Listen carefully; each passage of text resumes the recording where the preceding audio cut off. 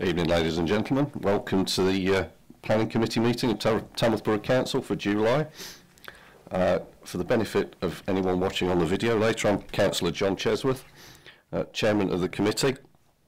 For those who know me, I have a cold. Don't worry, I don't have COVID. I've taken a negative test this afternoon, so no worries on that score.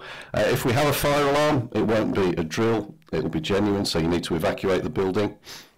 For those who don't know, leave the room at the back, the door you came in through, go down to the end of the corridor, turn left, in the corridor, through the fire doors and go down the stairs to the ground floor and follow the signs out of the building. If you're in any doubt, just follow me, because I'll be out first.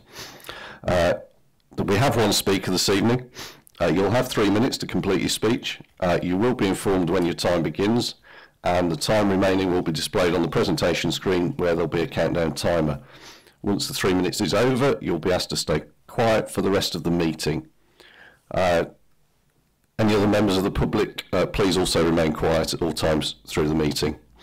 This meeting is being recorded and will be uploaded to the internet, to YouTube, after the meeting has finished. And finally, with the exception of Anna, may I remind you to switch off or silence your mobile phones. Thank you very much.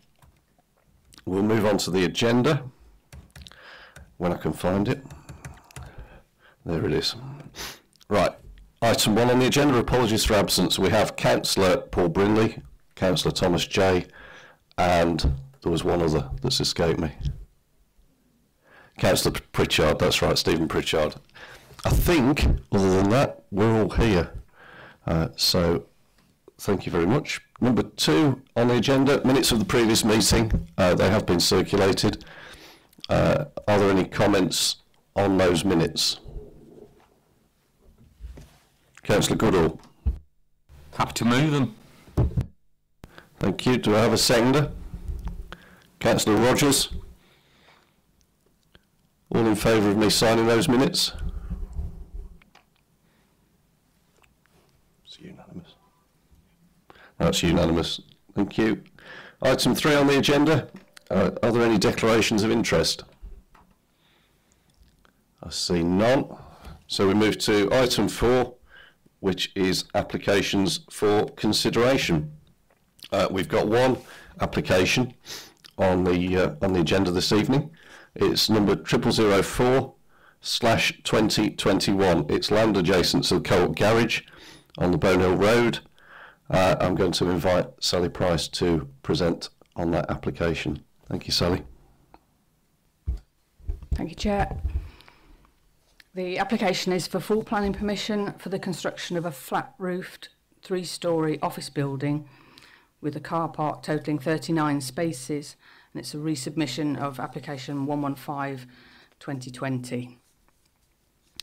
The proposal, if we go to the next slide please, the proposal is for a new office building at the edge of the pedestrianised Lady Bridge, adjacent to the disused repair garage, the Co-op Garage, and housing comprising flats and small houses. It's just along from the Lady Bridge pub and the Premier Inn, which is the sort of circular building in the middle of the picture. If we move to the next slide, please. So that just shows a rough outline of the site. To the rear, there's open fields on the floodplain. Can't actually see the river there, I don't think, but the floodplain of the River Tame, and it's close to the confluence with the Anchor. If we move on to the photos, there's some views to the site and surroundings. You can just about see on the bottom right photo there is a distant view of the castle, and you can also see the edge of the housing directly opposite. Perhaps go to the next. Yeah, there's some further pictures of the views just around and about the site showing the existing housing. Yeah, if you go to the next one please. The scheme proposes a 3-storey office building which is proposed as the headquarters for Owl Homes and Owl Partnerships. They're currently located on a business park in Amington, but are outgrowing their site due to expansion. The elevations as shown there shows the offices on 3 stories and a modern bespoke building with a flat roof design. Materials are cladded walls and a substantial amount of glazing. The building is set at one edge of the site with parking to the side, including 39 spaces. That's the layout of the site shown there. As you can see from the report, there's a number of issues to consider. The first, I'll just run through some of them, not in the same order, I'm afraid, as the report, but I'll just briefly outline. The first issue was the design. This has been substantially reduced in scale and amended to better fit with the surrounding dwellings, which is something that we now find to be acceptable. If you perhaps go back to the elevations for that one, please, the one before.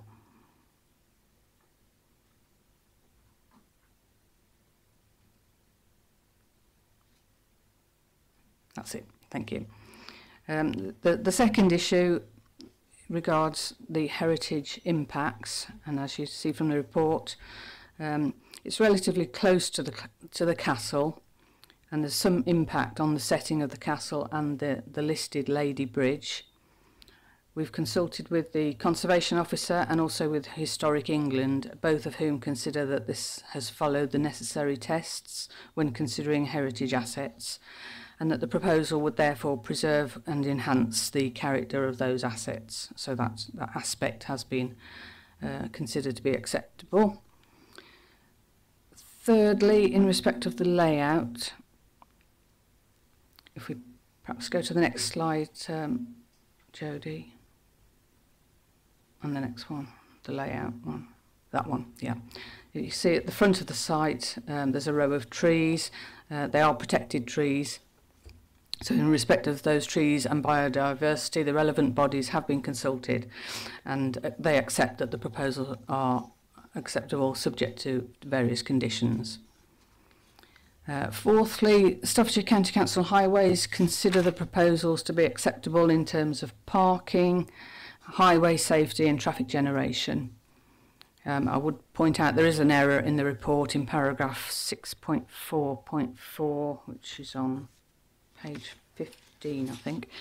And the last line should read that it's compliant with the local plan and interests of highway safety. The report says it's contrary to it. So apologies for that. So those matters above are all considered by your officers to be acceptable and in accordance with policies.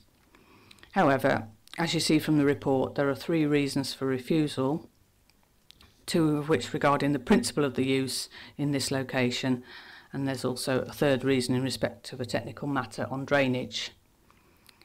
The key issue is that offices are considered to be a main town centre use, whereas this is an allocated housing site. The allocation is site 591 in the local plan. You can just see that coloured sort of pinky brown at the bottom of the picture. It's directly adjoining another site 593, which is also allocated for housing but in a different ownership. The local plan or the policies most important in the consideration of this proposal are not considered to be out of date, so the local plan is the starting point for your decision. The local plan is, however, 5 years old, and the policies should be reviewed every 5 years as required by the National Planning Policy Framework and updated as necessary. The local plan policies were reviewed last year and some inconsistencies were identified, but the strategic housing policies were, however, considered up to date, and as a whole the plan is not out of date. The main thrust of the housing and retail policies are considered consistent with the National Planning Policy Framework, and so they should be attributed full weight in your decision making. So by virtue of the housing allocation, the in-principle acceptability of the proposed use is not acceptable, as it would remove a site for housing purposes.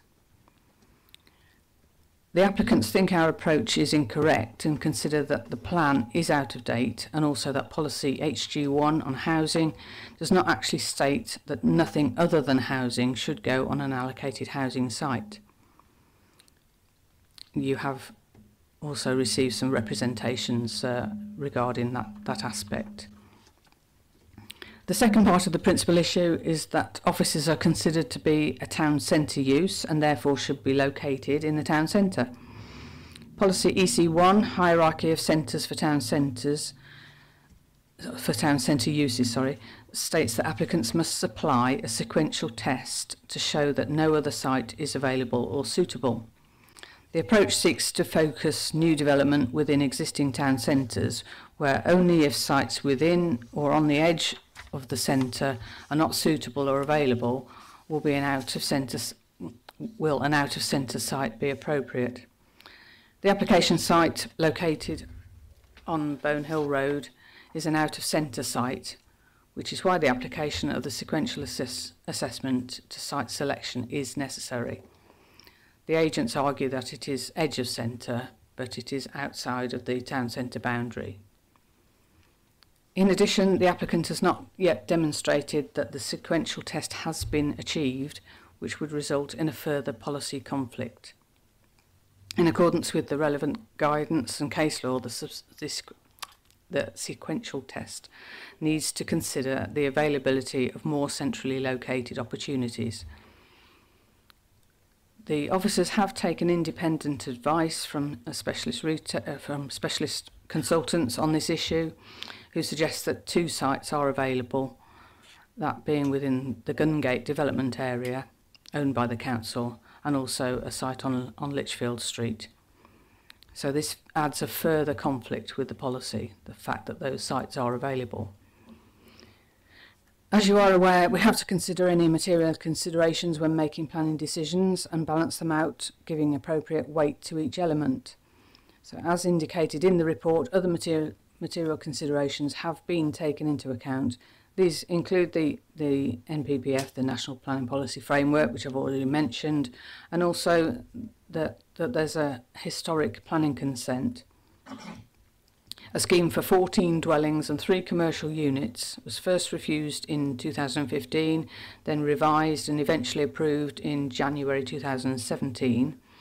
But this has never been implemented and has now lapsed. That scheme was primarily residential, however, and therefore complied with policy. The weight that can be attributed to the historic consent is considered to be limited. Overall, there are considered to be no benefits in terms of the development's overall suitability that would override the identified policy harm. It is therefore clear that the proposal will not be in accordance with the local plan and would therefore not result in sustainable development and should therefore be refused, for the 2 reasons as indicated in the report on the 2 policy issues. Added to all of that, there also remains a technical drainage issue, and the Environment Agency are not satisfied in respect of flood risk, so that falls to the 3rd reason as indicated in the report. Thank you, Chairman. Thank you, Sally, for that presentation. You did mention there that there was some correspondence sent to us by the applicant or their agents. Can I just, on a show of hands, confirm that everybody had that correspondence, please?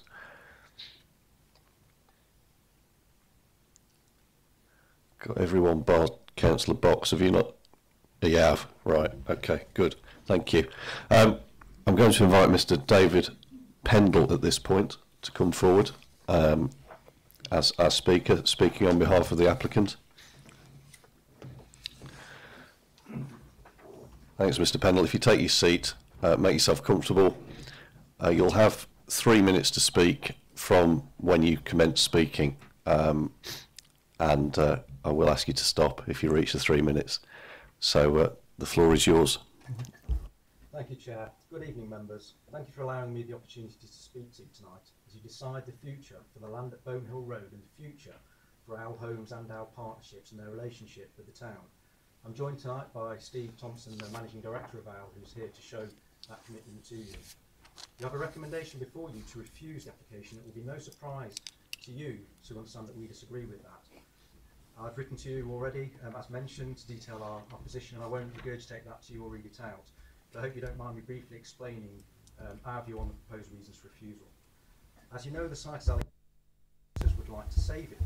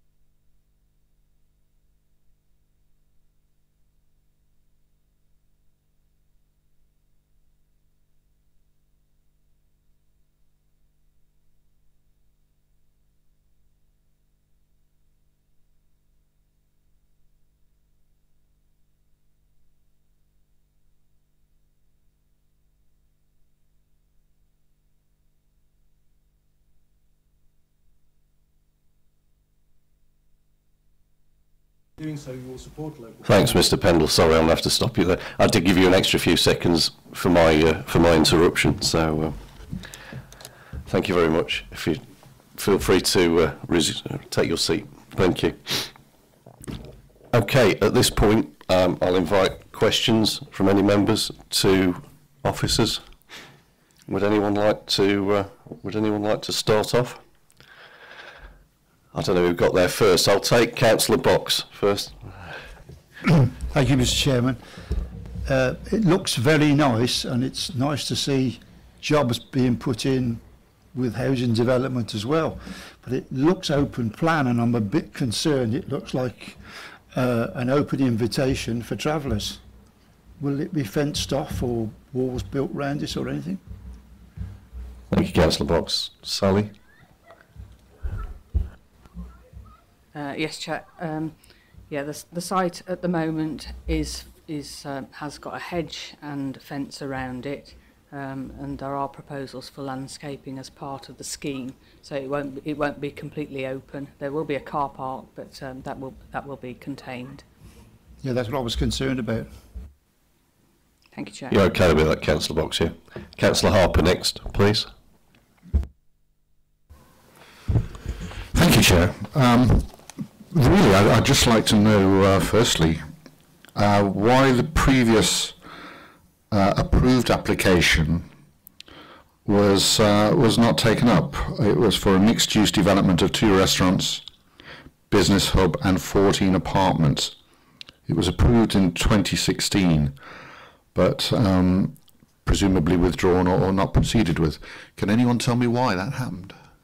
Thank you, Councillor Harper. I think the answer was we don't know the answer. Is that correct, Sally? Yes, that's correct. Yeah, it was never pursued, never taken up. So yeah, and it's now lapsed. Thanks, Sally. Councillor Harper?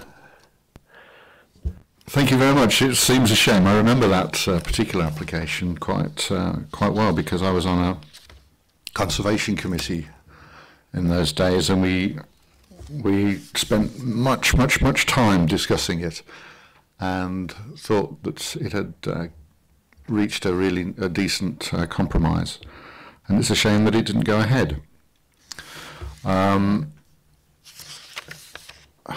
My own particular view on this one is that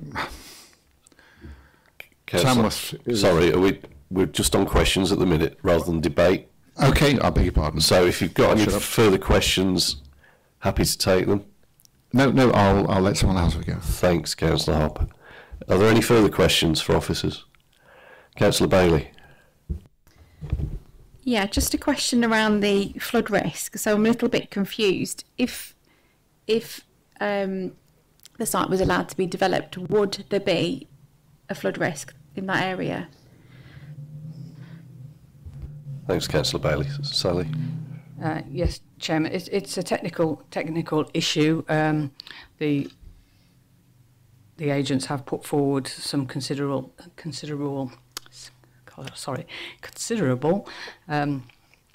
detailed information regarding the flood risk, but the local lead flood authority and the Environment Agency have both seen these, and essentially they need some further detail. So at the moment they're saying that it hasn't satisfied their requirements, and that there could be a risk of flooding, but it's probably something that can be sorted out by further details, or would be they would be required to provide some further information to satisfy them. Thank you, Sally. Councillor Bailey, you okay with that? Yeah, thanks. Councillor Greatrix next. thank you, Chair. Is it considered that the 39 car parking spaces are going to be adequate? Because I think the gentleman said the number of jobs that would be created there would be far in excess of 39. Sally. Yes, Chairman. Yeah, 39 spaces was in relation to the size of the building. So there are standards that require so many spaces per floor space, and that's been accepted by the Highways Authority. Also, in relation to the location, if it's in a relatively sustainable location, then less car parking spaces are needed for the development. So, as I say, Staffs County Council have accepted it, so we've got no reason to go against what they've said. Thanks, Sally. Councillor Greatrix, does that cover your question? Thanks. Councillor Harper. Thank you, Chair. To me, it seems that the sequential test is possibly the main issue we have to deal with here.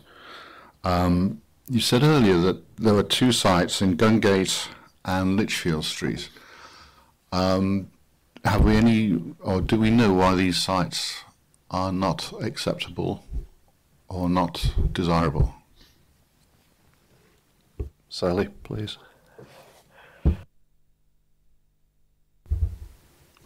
Yes, so the applicants have put forward a number of sites. They did a sequential test that included 11 sites altogether, of which 4 were in the town centre. Looking at the details of them, there were only 2 out of all of the 11 that were suitable at all for the scale of the building, for the size of site that they needed. The information that has been put forward is in relation to availability of the site, the Gungate site, particularly. The applicants or the agents say that it's not suitable because they can't deliver it in a suitable timescale. And the Lichfield Road site, they put forward costs for, the value for that, which exceeds their requirements, and they would have to demolish a building in order to develop the site. So in that respect, their conclusion is that those sites aren't suitable or available for them. Thanks, Sally. Councillor Harper, is that answering your question? So I'm right in thinking the Gungate site is suitable, apart from the fact that there would be some delay in going ahead with it. Is that the only reason for not going into Gungate? Yeah, yeah. As far as I understand, yes, it's a vacant site. Thanks, Councillor Harper. Okay, have we got any further questions? I can't see any, so we'll move to debate at this point. Does anybody want to start us off?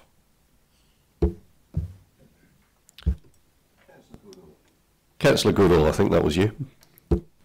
Thank you, Chair. I'm kind of pleased in many respects that the Owl have outgrown their current location. I think it demonstrates that they're working well as a business, and I'm not against the design of the building either that's proposed. That said, it doesn't sort of fit my personal vision of what sort of development I'd like to see there, and I'm not convinced at the moment that it fits in with our local plan and housing policy. And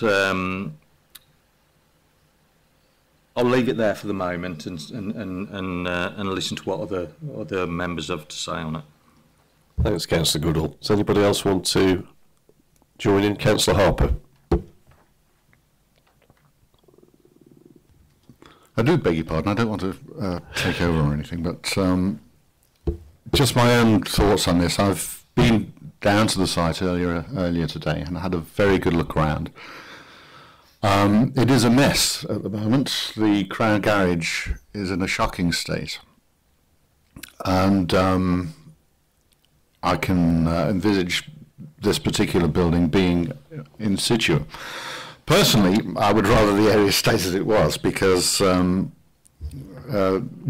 most important thing is the fabulous view over Lady Meadow towards the castle and Lady Bridge. But as we all know, progress has an insatiable master and constantly needs feeding with ever more land to satisfy its ravenous appetite. But if development has to take place, I'd be rather more presupposed to see an impressive, bespoke, landmark building serving as an impressive feature of the southern entrance or the southern gateway to Tamworth. I'd rather see that than a row of houses or flats, which seems to be what we have in mind.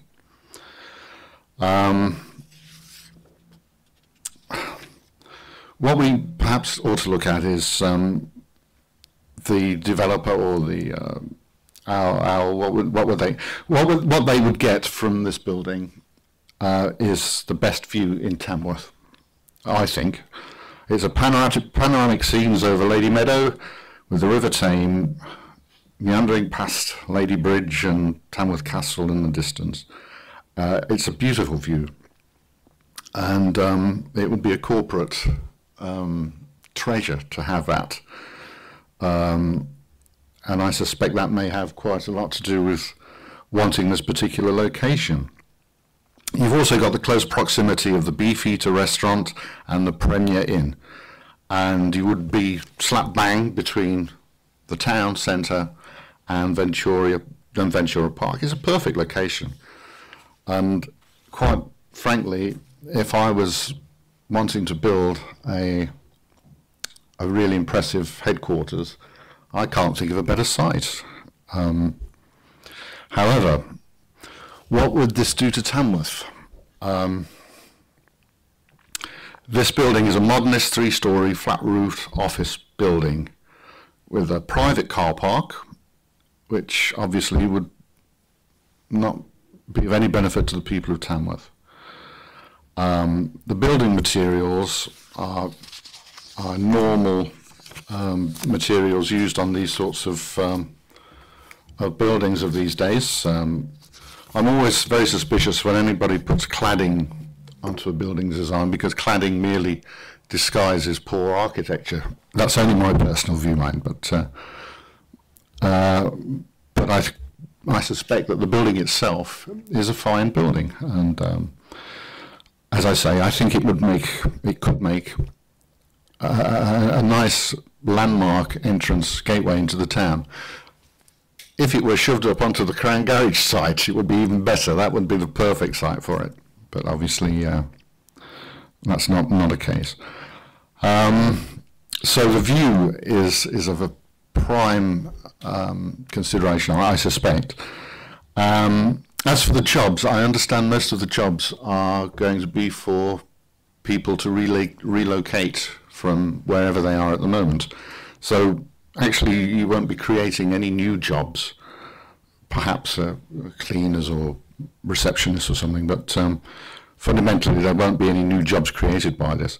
And as for the footfall into the town centre, my own experience of working in offices are that people arrive in their cars, they go into their office, they take a packed lunch with them at lunchtime, have their lunch at their desk, at the end of the day get into their car and go home, and very rarely actually go into the town or use local facilities.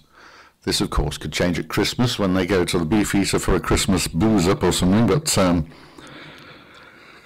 I don't really see an awful lot of footfall from or to the building. The flooding threat is a threat. I know the area well, and I've waded through the former Jolly Sailor pub that used to stand there up to my knees in floodwater. So I know the problems they have up there or around that area. And of course there are houses, or there's going to be a housing development put on the Crown Garage site. So those are the main things I particularly find a problem with. But really, I suppose I'm not a fan of houses being put on the site, but they have been put into the local plan, and once you've made a decision on something, you can't really retract it unless there's a darn good reason for it. So that's the problem I have with this development, even though I would love to bend over backwards to help a local firm who offer a valuable service and of whom Tamworth should be rightly proud. I don't know if anyone else has anything to add to that. Thanks, Councillor Harper. Councillor Wade. Evening. As you know, I work in construction myself. Yeah, and the build, as what I could see, is a beautiful build. And in London, where primarily I work, everything is cladded. And some of the buildings are outstanding, cladded. But reading what Hal sent me on the email for local jobs in construction, maybe, but it depends on who they're going to use as a developer. Because for the years I've been in construction, if you could Lango Rock or Mace or Waits, they all use their own people. So nothing's going to be local. No jobs are going to be created local in construction, because they have a report with their own firms they've used for years and years and years. We see the same people on different sites all the time. So there's going to be no local jobs, construction-wise, I don't think. And the footfall, as I know, I go to work, I take a packed lunch, I sit down in the canteen. Where the site is, they can walk to McDonald's 5 minutes away, walk to KFC 5 minutes away. So they're not going to spend 15, 20 minutes walking into town for a sausage roll from Greg's. So to me, the office people ain't going to go and support local businesses in the town centre. they'll drive good to Mackies and support the big companies, KFC and Mackies and stuff like that. I mean, the maintenance and the support, that tends to get tenants out to a private firm. They have their own workers, so nothing's going to me, nothing's going to come local to, say, Mrs. Bush down the road who mops and sweeps office buildings. It's not going to go to somebody like them. It's going to go to a big company who already has their own workers.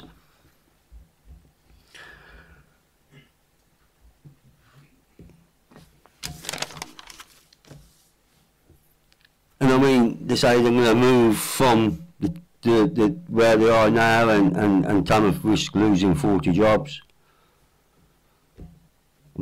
I don't want anybody to lose a job.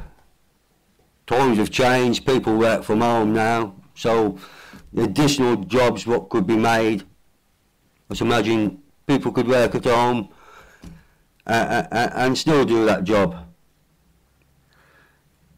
But the build itself, I think it's an outstanding build, and I think we should all take that into consideration. Looking at it, the email I had, it says it could be an award-winning build, possibly could win awards of some sort. But to go away the outcome up of a nice build to the detrimental of losing houses, what people so desperately need, I don't know. So I think it's all down to us to decide what is best, because the build is beautiful, absolutely beautiful. I have no fault with the build, and the flooding and that. There's ways they can sort the flooding out and stuff if our homes wants to go forward with it. So I think we've got to weigh up the options of, do we support a local company? That's what we're here for. Or do we support local people who need housing? I think that's the balance, what we've got to weigh up, I do. Because I think the bill is outstanding. Thank you. Thanks, Councillor Wade. Does anybody else want to add to the debate at this point? Can't see any hands. I'll add my 2 pence for what it's worth. I agree the building possibly could look fantastic. I think I need to consider the reasons on the report and the pros and cons of those reasons. For me, the first question is looking at the purpose of the building. So it's an office block, and there's 1 or 2 of us in here that were on planning in 2017, and I think that if I'm right, Sally will perhaps nod at me if I'm right, the previous application that was granted was for restaurants with flats on top. I forget how many flats, but it was a mixed-use building. Whereas at the moment we're looking at an office block in totality. Is that right? Is that wrong? It doesn't meet the local plan. The local plan still stands firm as far as I'm concerned. But equally, as we heard the speaker say, it's only a small number of a small percentage of our housing allocation. What weight, therefore, do we place on that? That's the first question. The sequential test is what it is. There are other sites available. One of those that was identified won't be available for some time. I accept that, but it is an available site.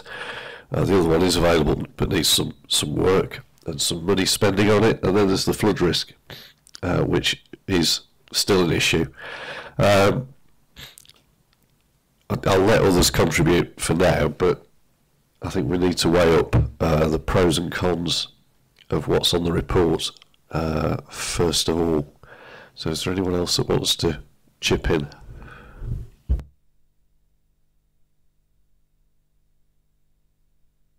No, Councillor Harper. I'm sorry. Once again, looking at this report, which actually I do think is a superb report, and it's very well reasoned and very well put together by the officers. I think there are a lot of compelling issues that it highlights. But my own personal feeling would be that we should be trying to accommodate this fine company as best we can, but not necessarily on this site, which would be a lone office block in an area that there aren't any other office blocks or anything like that. I think it would be a huge benefit to the town if it were to come into the town, particularly the Gungate site, which I can see as being perfect.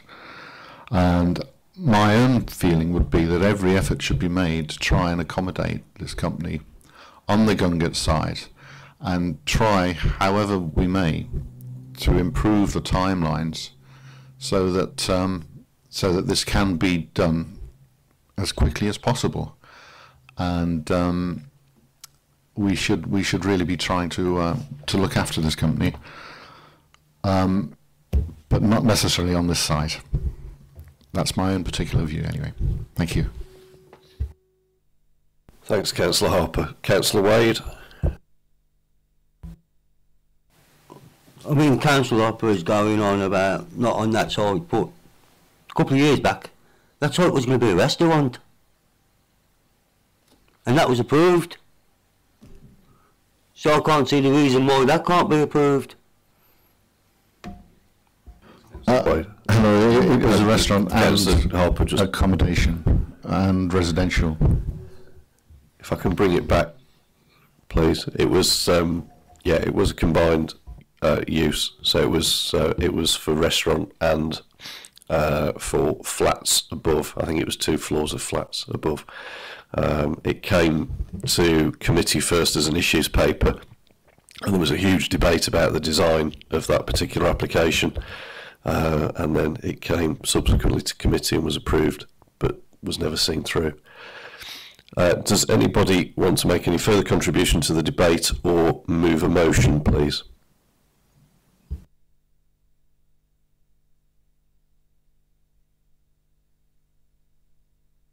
Councillor Goodall, thank you.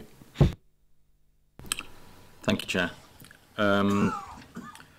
Yeah, based on my previous comments and the discussion we've had so far,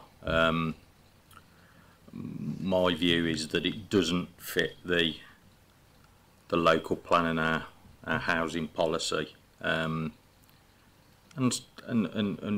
unfortunately so in some respects. But I feel a different vision in my mind, and so I move the report that we refuse the application.